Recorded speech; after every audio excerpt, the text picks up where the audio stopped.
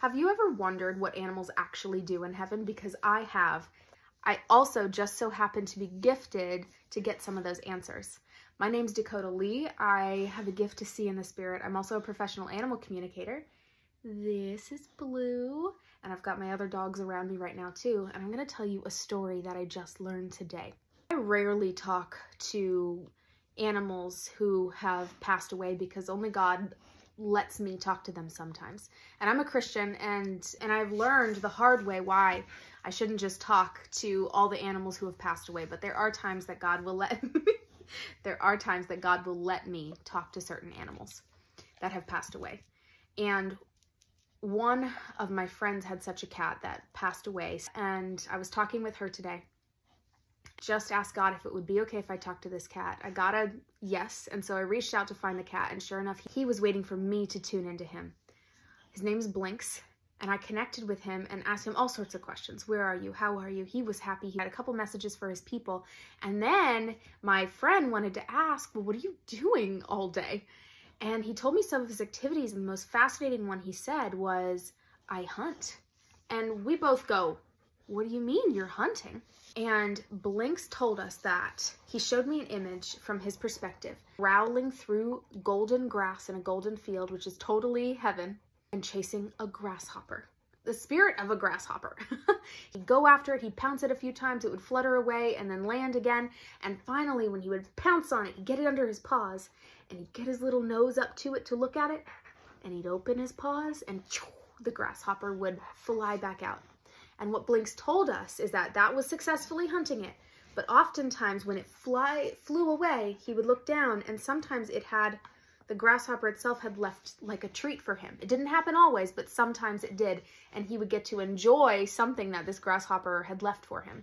Now, nobody needs to eat in heaven. You don't have a physical body anymore that needs sustenance, but it is fun and nice to eat sometimes, and entertaining even to eat sometimes. And I asked Blinks, it's hunting, but you didn't kill anything because nothing can be killed in heaven. And he goes, And I go, okay, so sometimes you get a treat and sometimes you don't. What makes the difference? And Blinks said that he had to learn when he first got to heaven. He would start hunting, and a lot of cats, especially indoor cats, get to heaven and they just want to explore all their wild instincts. Cats, I've learned, really have to pull a lot of their instincts back in order to live peacefully with people, and they get to heaven and their first desire is to let it all go. He said that when he first got into the field, he'd look for anything that moved. And when he would go after a grasshopper that didn't want him to go after it, it would flutter away after he pounced on it, and there'd be no treat. And it would just be sort of mildly annoyed, but even then just like, I'm leaving now.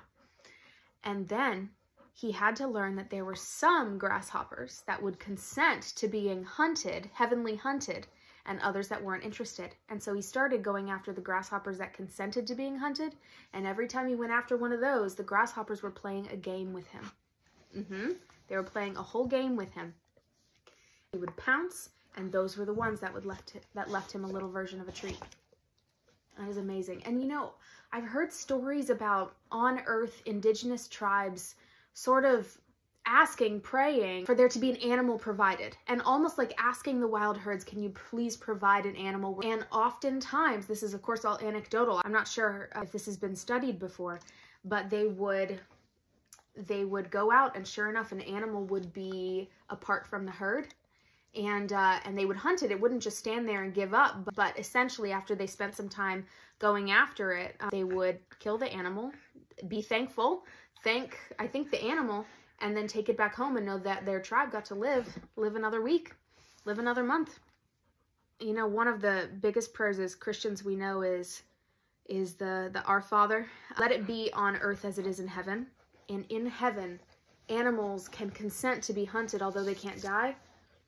And it makes me think maybe those tribes had something right to ask and consent.